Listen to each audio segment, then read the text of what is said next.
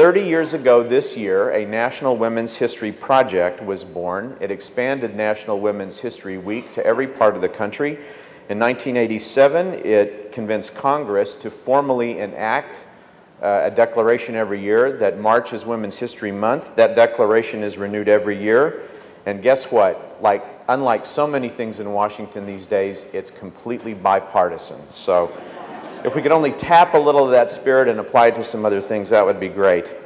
But I do want to say the theme of Women's History Month this year is writing women back into history. So we think that is just a fascinating effort to be part of, and we're proud to be a part of it, and to join with history and arts and cultural and scientific institutions all over America, recognizing the enormous range of women's achievements, not just in computing, but ecology and art and architecture and sports and politics and well beyond. Grace Hopper, as we'll hear about more today, occupies a special place in that environment because she was the first person admitted to our Hall of Fellows. You may know that our hall enshrines the great pioneers of computing and the impact their work has had on our lives. There are only 52 fellows in the Hall of Fellows. Grace was the first. And so it's entirely appropriate and a source of pride for us that she was the founding inductee and the focus of our celebration of women's history. Now, I mentioned we'd be celebrating two great things that California represents to us, and if Women's History Month and the invention of it here in California is one, then my friend Linda O'Brien is the second. Linda has been here once before with great success to interview Jean Bartik when Jean Bartik was named a fellow in 2008.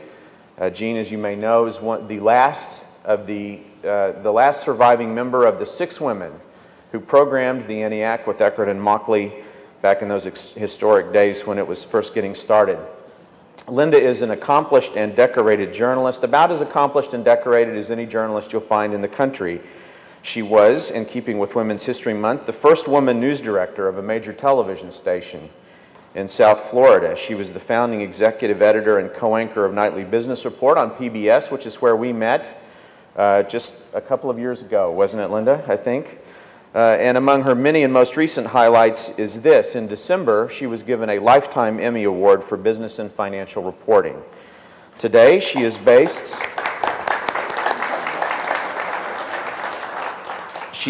at KQED. She's in charge of 160 people who produce cross-platform content for television, radio, and the internet in many areas. And if you've heard of or listened to or watched California Money and The Do List and Saving the Bay and Climate Watch, she started all of those things. And she's also doing new seasons of Quest, and if you enjoy that, you have Linda among the people to thank. She's one of the best interviewers in the business, and we're delighted to welcome her back today. She's going to introduce our distinguished guest, Dr. Kurt Beyer, and get the event underway. So please join me in giving a warm museum welcome to Linda O'Brien. Thank you so much, John, for those warm and kind remarks. It is a great pleasure to be here this afternoon as we celebrate Women's History Month at the museum. And John, you and your colleagues do such terrific work in highlighting and preserving and bringing alive the history of our community, the computer industry, and the people who have been so central to innovation and technology. At KQED and KTH, we are also celebrating women's history with special programming and documentaries throughout this month. So I was delighted to hear about today's event here. It is so much in sync with our values and what we feel is so important in the community. And it was great to hear the history of women's history.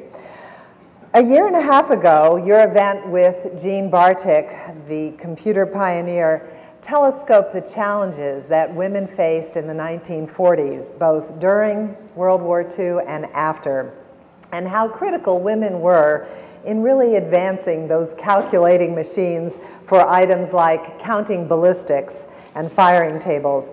And I was struck by the event with Jean Bartik because there were so many Silicon Valley women in business who were very moved by seeing and meeting one of the women who had made such a difference in this industry. And their interest to me, and I talked to several of them before the event, said to me that there is such a need for women role models as we look back at history.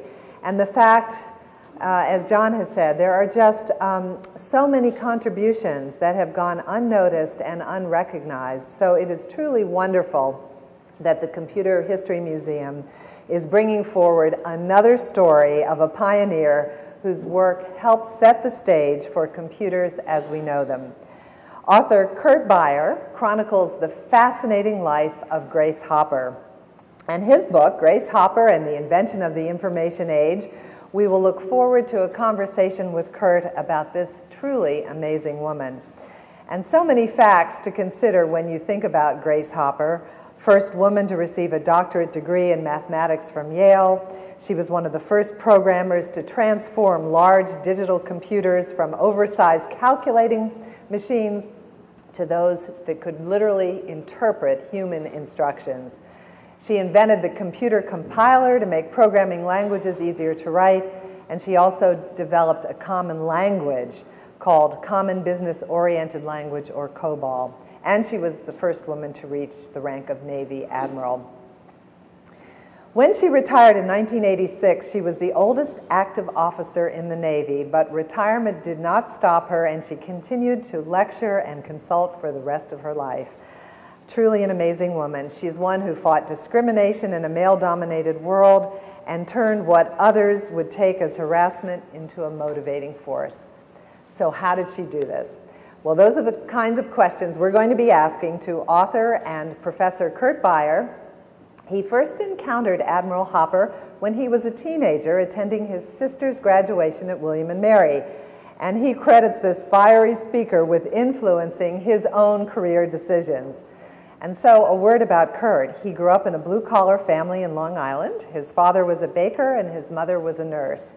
He was captain of the baseball and basketball teams in high school, and then went on to the U.S. Naval Academy, where he played baseball and was named brigade commander.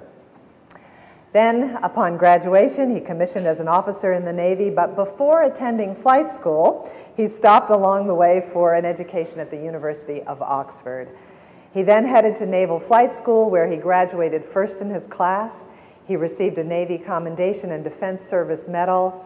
He then returned to California, where he completed his PhD at UC Berkeley. And fully immersed in the Bay Area, he co-founded a digital media startup. But then after September 11th, Kurt returned to Annapolis as a civilian professor and helped to create the Naval Academy's new information technology major. And then in 2006, and we're fortunate that he returned to the Bay Area to head up his digital media startup. He has authored multiple patents on high-speed digital data processing, and currently he advises startups and executives in Silicon Valley.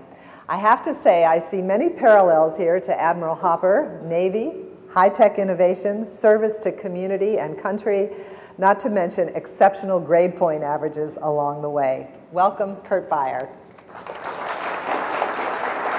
Kurt, I'd like to start with what it was that moved you at William and Mary when you first saw Grace Hopper speaking at your sister's graduation. Sure.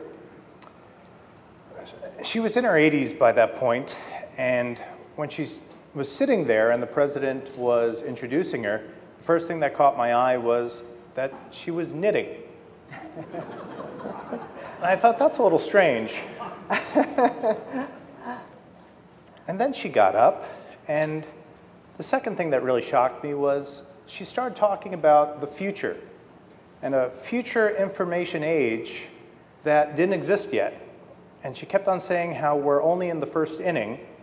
Being a baseball player, I like that reference. And if you think about it, when you talk to your grandmother or your grandfather, they usually talk about the past and how hard they had it back in the past and how easy you have it now. And so I guess that was the second shocking thing was, this is a woman in her 80s who is talking about a future that doesn't exist yet. And I'm a teenager and was just fascinated by that future that she was painting.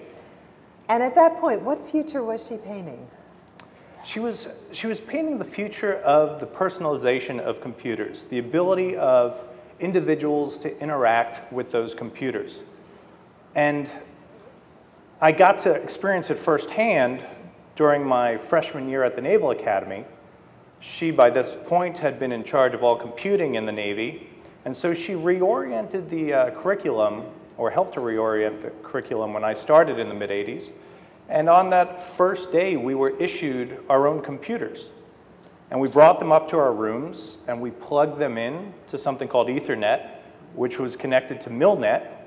And we could interact with our professors and post things, look at our grades, use something called email. Our medical and dental records were digital. And this is all happening in the mid-1980s. And then she showed up again. And she spoke to our freshman class, and she told us how every aspect of our curriculum over the next 4 years will work computer science into it. And so, again, I have to thank her for allowing the son of a baker to have these wonderful opportunities already in the 1980s. So what was it that drove Grace Hopper? One of the readings was so interesting. When she was a child, you know, the idea, she took apart this alarm clock, and she couldn't put it back together, and so she took 7 more apart. So, sounds familiar. So, you know, the sort of theme of curiosity, was that what drove her? What was it that made her the amazing Grace Hopper? Sure. I think to capture that intense curiosity, if we look at the first day that she started on the job with Howard Aiken at the Harvard Computation Laboratory, she thought she would be working in another field completely, cryptology, and she was sent to Harvard. She was met by a Marine guard, brought down into the basement of the Cruft Laboratory, and there before her is a machine like she's never seen before, 81 feet long, 10 feet high, 750,000 moving parts. And her new boss tells her, "You're in charge of it, make it work, and give me these problems in a week because we're in the middle of a war." Now, I would panic, personally. I would also look for the manual of operation, but there was no manual. This is the first computer, right? So. Right. Well, what did she do? She started talking to the engineers. She started looking at the hardware itself and figuring out how this machine worked. And once she figured out how it worked, then she could figure out how to start coding it. They didn't call programming at that point. So she just had this intense need to solve problems that were presented to her. I think it starts in her childhood. Her parents, and I think a lot of women who are successful in the early part of the 20th century have parents who don't differentiate between boys and girls when they're educating them. And she had parents like that. So I think that was a critical part of her early education. So it gave her that confidence. You talk about the first 36 years of her life were marked by a certain amount of conventionality. What do you mean by that? Her education and her going to college even in those years. Sure. One thing I think that shocked me in the research was that we assume that women's rights constantly progress as we move forward in time. And what I discovered was that they actually ebb and flow. And during the 1920s, when she came of age, there were more women getting higher education in mathematics, for instance, then the time that it was surpassed was 1989. So there was this window of opportunity for her generation of women in the 20s to get masters and PhDs in math. And so that's what I meant by somewhat conventional. If you were from the upper middle class in the Northeast, a woman had these opportunities in the 1920s. So then starting out, she was teaching at Vassar, and another interesting facet about that you talk about is how even her approach to mathematics was multidisciplinary, where she just didn't focus on the pure economics. She sort of broke the mold and maybe created some controversy there. Yeah, sure. I think this is an important aspect of Hopper's character as well.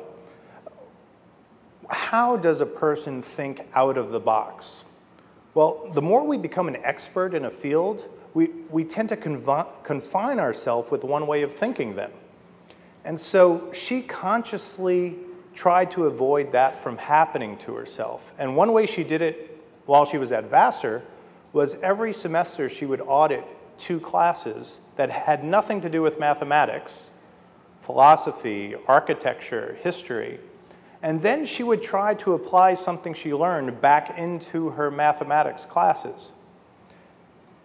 That flexibility of mind is so critical when she's the one who really starts understanding that you can take hardware, computer hardware, and you can make it become anything you want it to become by changing the software.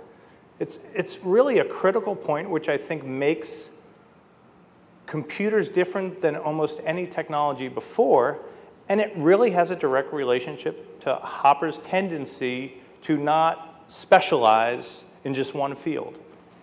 So interesting. So she was doing well, she received her tenure, but then everything changed.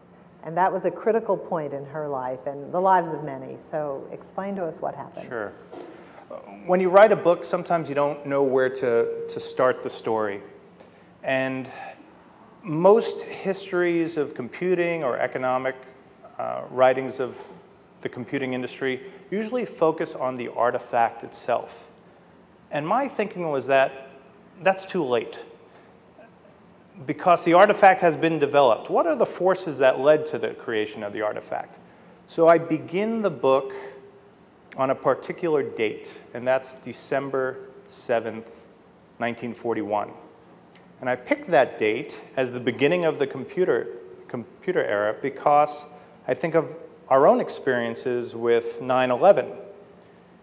You know, the world was so different on September 10th. And think about how things changed so rapidly after September 11th, both on a macro level, different priorities for the country, funding and resources going into different areas, but also on the micro level. So many of my friends and I used that crisis to reevaluate our own lives.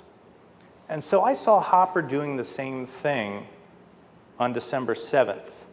December 6th, she was married. She was a tenured track professor at Vassar. 6 months after Pearl Harbor, she's quit her job, left her husband, and she's trying to join the Navy, even though the Navy doesn't allow women. No challenges there, just everyday life, right? and then so she enters the Navy, and even that, there were some surprises there, where she thought she was going to go to midshipman school, and then she ends up going to Harvard. Yep. So what happened? Well, sometimes you have, I was in the Navy, so sometimes you have wants, and the Navy sometimes has needs. And especially during wartime, oftentimes the needs of the Navy outweigh the wants of the individuals. So she was expecting to work in cryptology with one of her former professors from Yale. And she ended up at Howard Aiken's Mark I laboratory. And I described what the first day was like, but you can imagine what the first weeks were like, because Aiken was horrified that he was sent a woman to be number 2 in charge. Aiken had made the decision to run the laboratory like a military operation rather than like a civilian scientific laboratory. So he was a commander. He made everyone call him commander. He wore his uniform. Everyone had to wear their uniforms. Everyone was military personnel. He had watches. They ran the operation 24 hours a day, 7 days a week. And it actually worked out for Hopper better because it was set up like that. Because she had equal pay. She had the rank of lieutenant. She was in the military hierarchy, number 2. So it actually afforded her some gender-neutral advantages. But as you say, he was horrified, so what turned things around? I mean, he was horrified that he had a woman to work with, but she must have really inserted herself in a way that was positive. Yeah, two things really turned it around. The first thing was the machine was built to do ballistic tables. But Washington, having found out that they have a calculating machine that can calculate at the amazing speed of 3 computations per second, decided that they needed to really use this tool for the advantage of the war. So they started sending up other problems that had nothing to do with ballistics tables. And these are the roots of computer programming. Hopper, out of necessity, has to figure out how to efficiently keep on reprogramming the machine. And so she develops the fundamental principles of programming. Subroutines are developed at this time. Documentation of programs. They actually build in parity checks. When there's only one computer in the world, how do you check if the answer's right after you process the answer? So she begins putting all these things into motion. Aiken starts becoming very impressed because she's so good at her job. And I think the thing that really wins him over is in the fall of 1944, he's visited by a mathematician named John von Neumann. Von Neumann has a particular problem which is impossible to be solved by computers. Well, what's a computer in 1944? It's actually a person with a pencil and a piece of paper. And we would have these rooms of computers, and we would bring problems to them like you bring clothes to a laundromat, drop them off, they break up the problem, solve it with pencil and paper, and then give it back. And von Neumann's problem was so complicated, there was not enough time to solve the problem during the war. He needed to figure out how to cause a sphere to implode upon itself. And it had to implode upon itself at a perfect rate, and he had to know where to put the charges to cause the sphere to implode upon itself. Very difficult partial differential equation problem. Well, Hopper and her crew solved it in about 4 months. And the problem, of course, was the nuclear bomb, the implosion problem for the bomb. Got solved in time, could be used in the test bomb, it worked in the test bomb, and actually was the bomb that was dropped on Nagasaki, used that implosion problem. 6 days after the bomb was deployed, Japan surrendered. So she became a very critical person. If you think of the people during World War II who were most critical to helping to end the war, I think Hopper has to rank pretty high up there. Again, one of those unrecognized stories that when you study history, you don't hear about that kind of story. So then the end of the war meant a big move for her again, for the whole team. And she followed Aiken, and what happened then? Well, I think she would have liked to have stayed with Aiken and at Harvard because by 1946, she really became a critical person in the operation. And she really enjoyed what she was doing. At that time, she was in uniform during the war, so she was an officer. And the military rewarded her efforts, especially solving the implosion problem, by dismissing her from the military because the war was over, we didn't need women as officers anymore.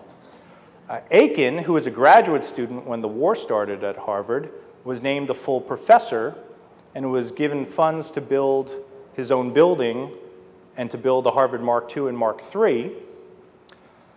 Harvard couldn't hire Hopper because they didn't have women as professors.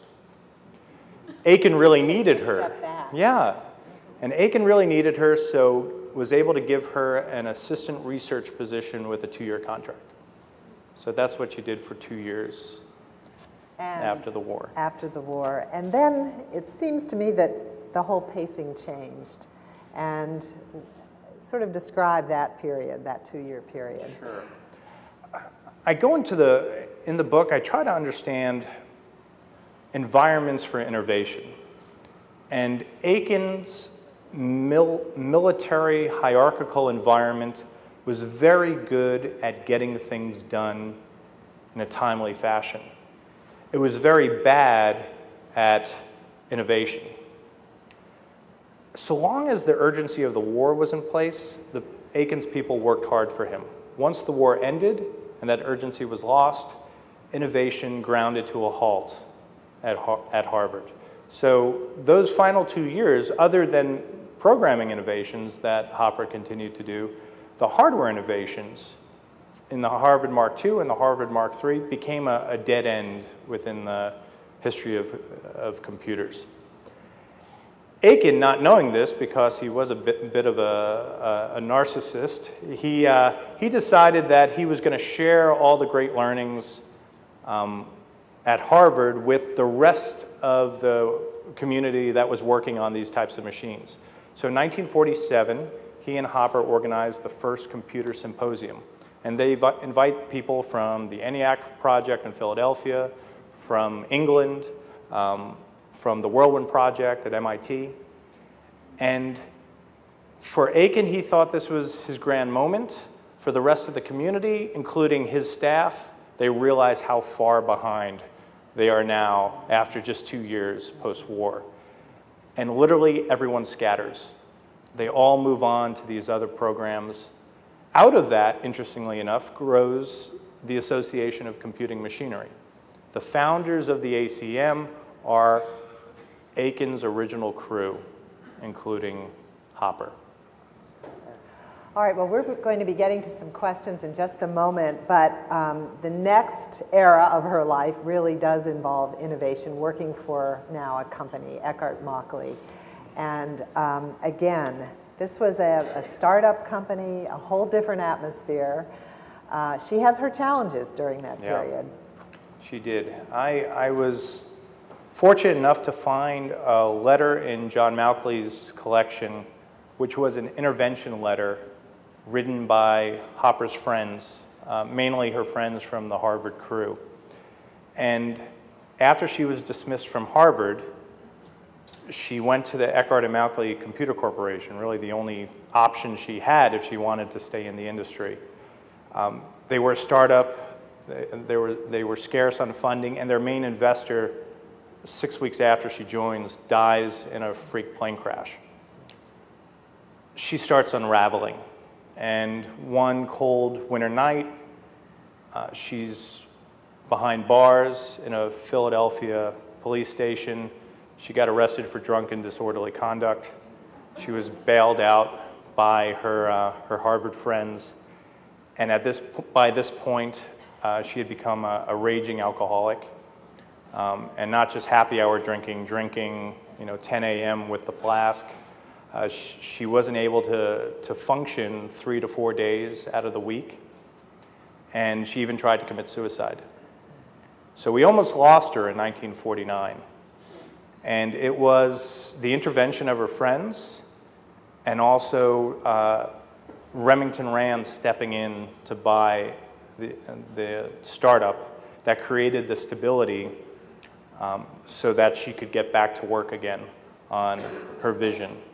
And I wanted to include that in the story because sometimes we hold our heroes up on a pedestal and think of all the challenges that she was dealing with during that period, and eventually it has to catch up with even the best and brightest.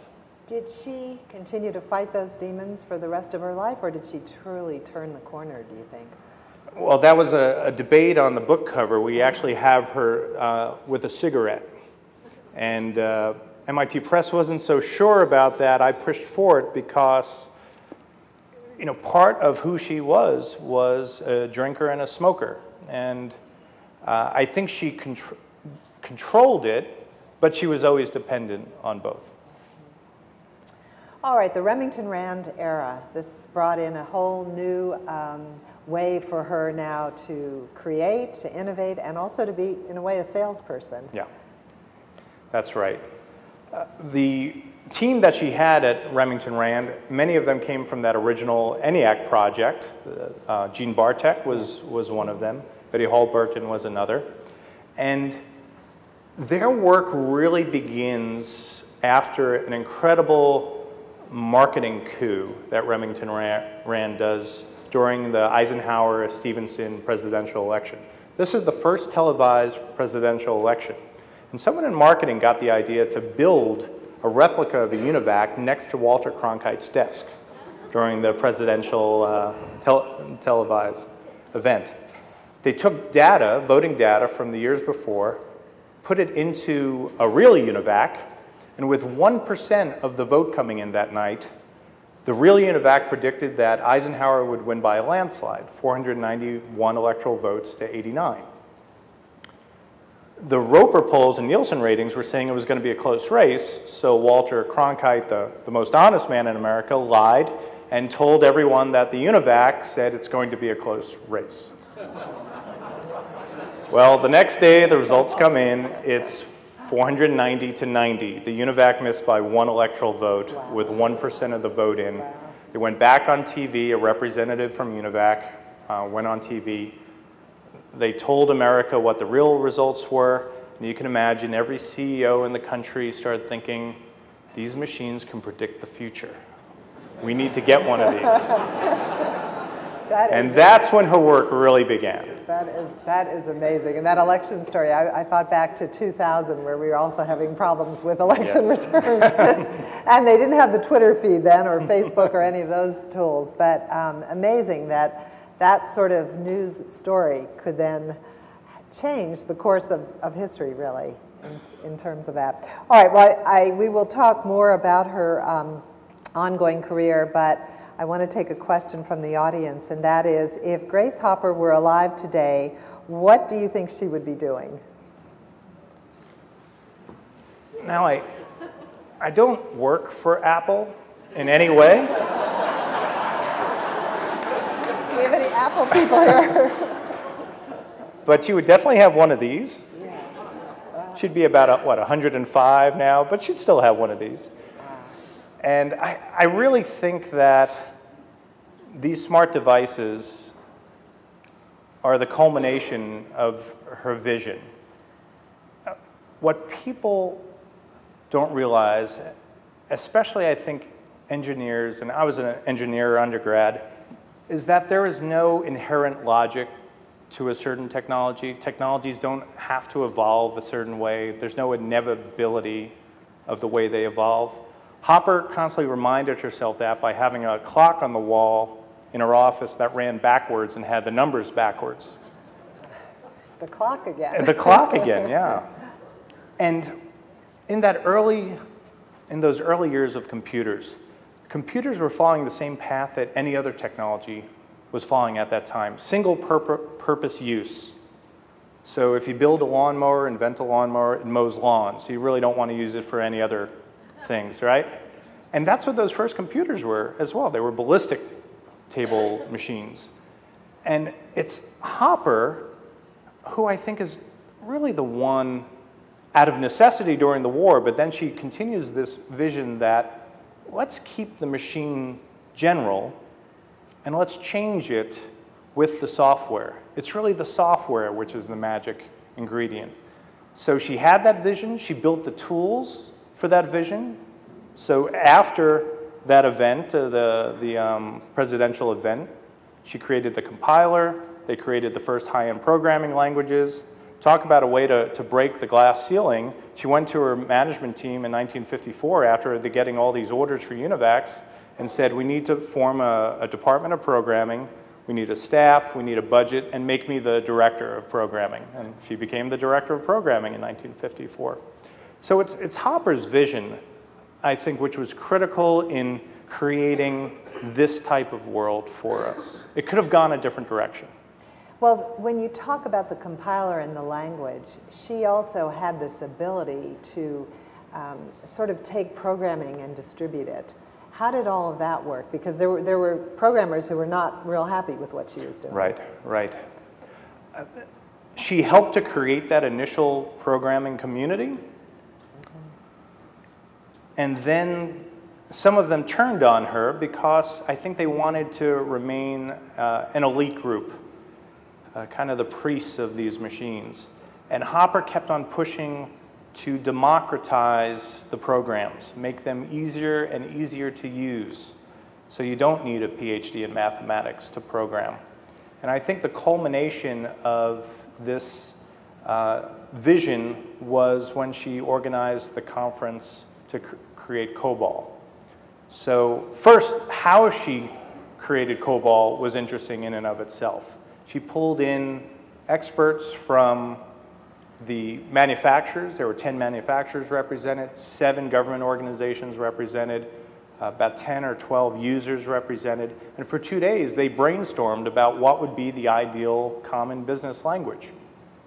She created a committee then, which would generate the initial standards for the language. Just so happened everyone on the committee used to work for her, and half of them were women. So she kind of stacked the deck in her favor. But they created, and it's about 50 years ago this month, actually, the standards for COBOL. And the programming community hated it. They thought it was a terrible language. It was too verbose. It was too far away from the hardware. Yet Hopper knew something that they didn't. If you want the technology to survive in the real world, you can't let a programmer develop it. You need to get the feedback and input from all users. And what you end up maybe is a second best solution, but that second best solution may have the ability to survive in the real world. And look at today. 50 years later, 70% of all active code is still COBOL, and the Y2K problem was a COBOL problem. That's amazing. So it was a pretty successful program. And that thread runs in so many different types of businesses and disciplines, where it's not just the inventor or the creator, it's how it is mass-produced and received. That's if right. you get that input. So here's a great question. This individual says, I attended Grace Hopper's Computer History Museum talk in Marlborough, Massachusetts in spring of 1982. Wow. Question, did anyone in the audience, anyone else attend that talk? There's our grander public knowledge. Most people don't know who Grace Hopper is. Yeah, that's right. And so I guess if you look at the motivations for writing the book, when I came out here in '97 to Silicon Valley during the great dot-com gold rush and was being told by all these 25, 30-year-olds how they're inventing the information age, none of them had ever heard of Grace Hopper before. So that kind of shocked me.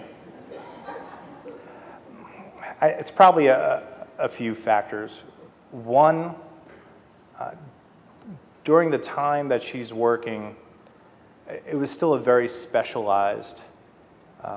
We can't imagine that not everyone knew about computers back in the 50s and 60s, but few people did. The average person didn't. Two, we don't see software becoming an industry in and of itself really until the 60s and 70s. So when she's doing her main work in the 40s, 50s, and early 60s, open source really was the standard of the day. She shared her information with people at IBM and people at Raytheon, and the software was included and given away with the hardware. And it really is the antitrust case in the end of the 60s with IBM where the government forces the two to be separated, which really creates the software industry. So sadly, if you're not making a lot of money from your technology, you could get lost within history. You know, your book also talks about IBM and Remington Rand, and why was it that Remington Rand stayed where it did and IBM sort of leapfrogged? I thought that was a fascinating observation. Yeah, and it actually ties into today very well also, as we're seeing this new balance between private sector funding and government funding of innovation. So Remington Rand definitely had the lead during the first 5 years of the 1950s. They had the best technology, they had a programming department, they had the most installations. They were also fighting against an IBM which was run by old Thomas Watson Sr., who thought that these electric computers were a fad. And most interpretations of why IBM rises so quickly and is so dominant by 1960 usually use the antitrust case against IBM as evidence. And so that argument broke out on two sides. One, IBM was using its monopoly power in other areas to underprice with the 704 and the 705, which allowed it to beat Remington Rand. IBM's argument was we had better technology, we had better sales force. My conclusion is that IBM didn't have better technology. Their sales force wasn't very good at selling these machines. Their 701 did horribly. They were very good at bidding on government projects. Right at the time when Thomas Watson Jr. was starting to get more influence in the company. And that single project that they won, which really changed everything for them, was the SAGE project. By show of hands, who has heard of SAGE? Well-informed group. Wow. I usually have one hand up in the audience. Okay, who worked on SAGE? Let me.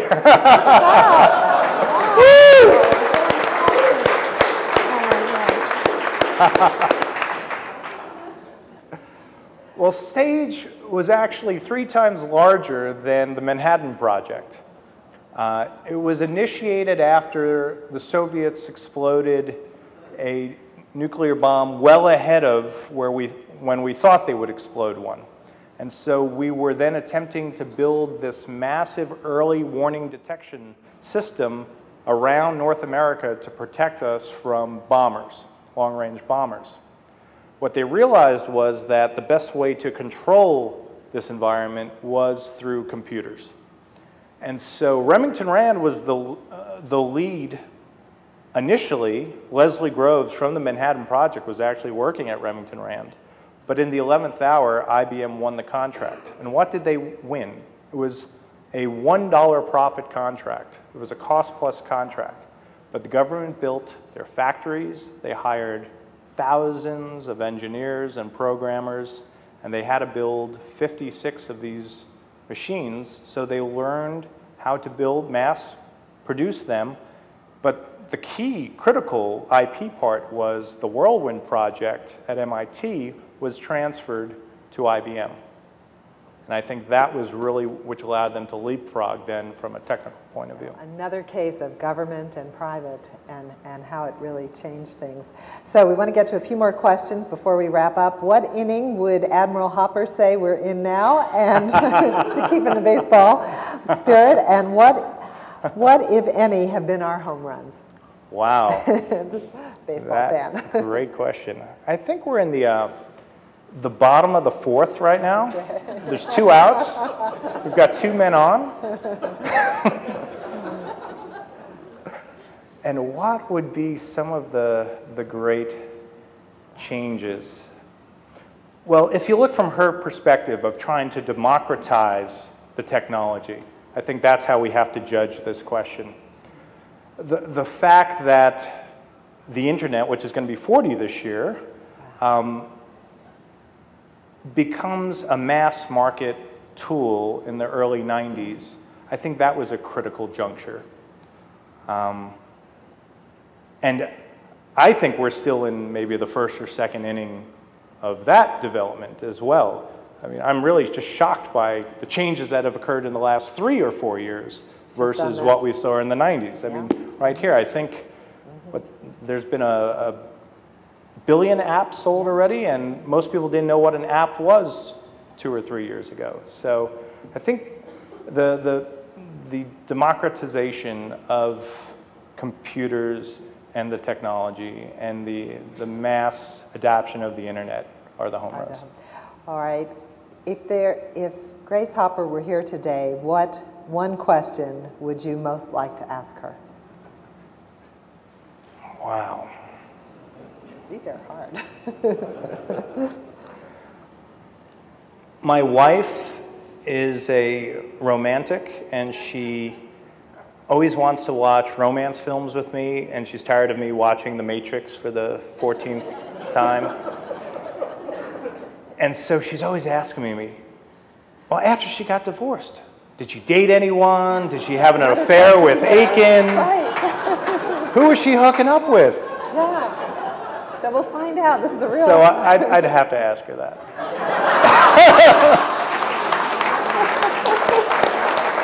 Okay. So what would you think the answer would be?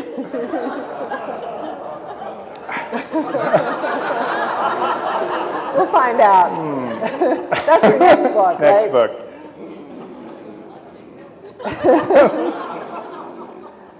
So before we close, one last question. Lessons learned from Grace Hopper's life for the computer industry in particular. Yeah. I think there's a lot of lessons that all of us can apply to our own work today.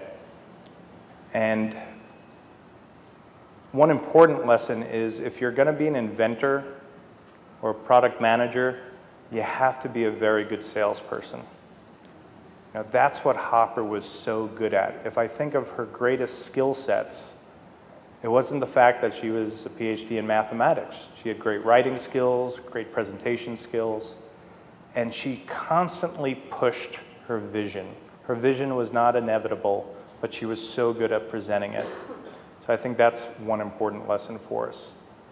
I think some of her leadership skills can be applied today. She would always say, you lead people, you manage things. So what were some of those leadership skills? One, she liked to empower the youngest people on her teams. So if she had a really difficult problem, she'd assign it to the person with the least experience. And you think that's counterintuitive, like why she would do that. But Hopper would say, because they don't realize that they should fail. And she didn't expect them to solve the problem, but she hoped that they would look at it in a different way. And if she could get a kernel or a clue from that, then she could take the problem and give it to more senior staff members. So that was a technique she used a lot. I think distributed invention is something that she applied very well. And I tried to blow up the myth of the genius inventor who goes down in their basement for 2 years and then comes up and presents the world with the solution to solve all their problems. It doesn't work that way. Hopper was a conductor of innovation, a conductor of invention. Yeah, she may have invented some of the kernels, like the original compiler, but she was so good at getting many minds to be working on the problems that she defined and then sharing the information amongst all of them. So I think that's another critical lesson we can learn from her. Terrific lessons learned. Thank you so much. Kurt Beyer, Grace Hopper, great book.